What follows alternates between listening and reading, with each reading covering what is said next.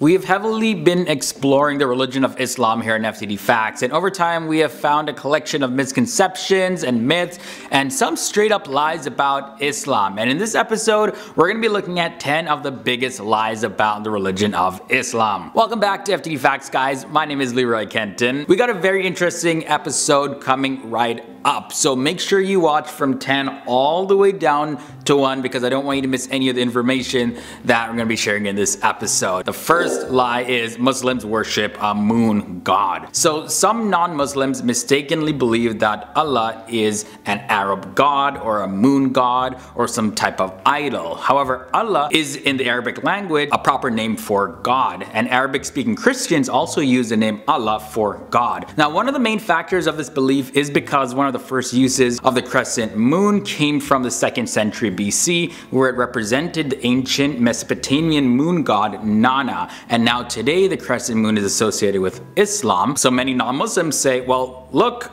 you worship the moon god. There's even a moon in the symbol of your religion. Next up at number 9, most Muslims are Arabs. Okay, so Islam is often associated with Arab people. But did you know that Arabs make up only 15% of all Muslims? The country with the largest Muslim population is actually Indonesia, and large numbers of Muslims are also found in Asia, Africa, Europe, as well as other parts of the world. Muslims are encouraged to learn Arabic because they believe that the only language that you can really get the full extent of the Quran is in Arabic. Islam oppresses women. Practices like forced marriage, spousal abuse are actually things that contradict Islamic law, and most of the bad treatment towards women actually come from people's own evil natures and their own cultures and their beliefs, and it's completely separate from the faith of Islam itself. Muslims are extremists. Now, this is a big one. Many Muslim leaders and scholars frequently speak out against all forms of extremism, and they offer different explanations and interpretations of Muslim teachings that have been twisted by others to promote extremism. Muslims believe the entire Quran, taken as a complete text, gives a message of hope as well as peace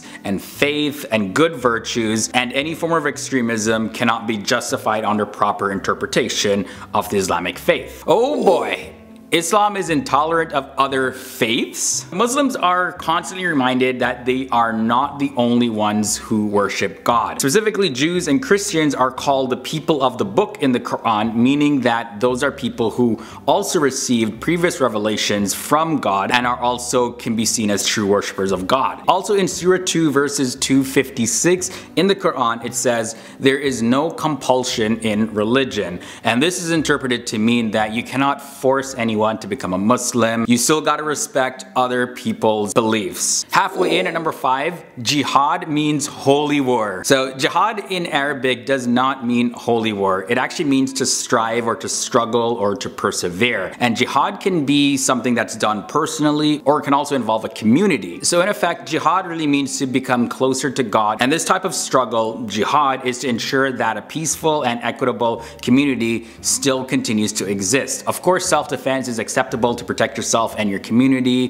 from any sort of like dangers. However, any form of offensive aggression is prohibited in Islam. Alright, number 4, Islamic prayer doesn't really have any meaning. Most people now know that Muslims are to pray 5 times a day. And now in Islam, there are several benefits to prayer. The daily prayers help keep Muslims' minds on God, and it helps Muslims to remember the Quran because they recite passages of the Quran, as well as it's a time to go before God to express thanks, to ask for forgiveness, to look for guidance in your life. So there's a whole lot of meaning for Muslims when it comes to prayer. Alright, number 3, Jesus is completely irrelevant in Islam. That's actually not true. Jesus, however, is revered as a prophet and the Messiah in Islam. The Islamic faith believes that Jesus will return as a Messiah and defeat the Antichrist. This view is also very similar to the Christian view. The only difference is that Muslims don't view Jesus as the Son of God. He's just seen as a prophet when you compare it to the Christian faith. Alright guys, we got 2 more left.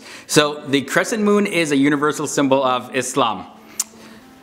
It's actually, yeah, it's not. Okay, so the early Muslim community did not really have any sort of symbols or anything. Now the crescent moon, as well as the star symbol, they actually predate Islam by several thousands of years. And as a matter of fact, they weren't affiliated with Islam at all until the Ottoman Empire placed it on their flag. And over time, the symbol became more associated with Islam, but it's not actually their official symbol. That just doesn't exist. And the number one biggest lie, myth, misconception about Islam is that Muhammad is the founder of Islam and Muslims worship him. Muslims believe that Muhammad was God's final prophet and communicated God's final revelation to humanity. Muslims consider Adam, the first man created, to actually be the first Muslim because he was, of course, surrendered to the will of God, and that's what the term Muslim means, one who surrenders to the will of God. Muhammad is held in great esteem, but he's not to be worshipped because worship is only meant to be directed towards God, and it's completely forbidden to worship anyone or anything else. Muslims may, however, celebrate Muhammad's birthday similar to the way that Americans celebrate Martin Luther King Jr. Day. Alright guys, so that's all I have for you in this episode. This was your brief look at 10 misconceptions, myths, and lies about Islam. Let me know your thoughts and comments down below about anything that I mentioned in this episode, and also what other lies do you know about. It'll be interesting to see what you guys comment below. And don't forget guys, I take requests on FTD Facts, so if you have any suggestions for future videos, also put those below as well. Now for all you amazing, awesome overachievers who made it to the end, here's another video that you definitely want to check out. Also, my social media links are below in the video description section, so you can follow me over there as well. And if you haven't done so already, hit that subscribe button, ring that bell to join the FTD Facts family and keep up to date with our daily episodes. Okay guys, you have been super awesome. I can't wait to see you in the next episode.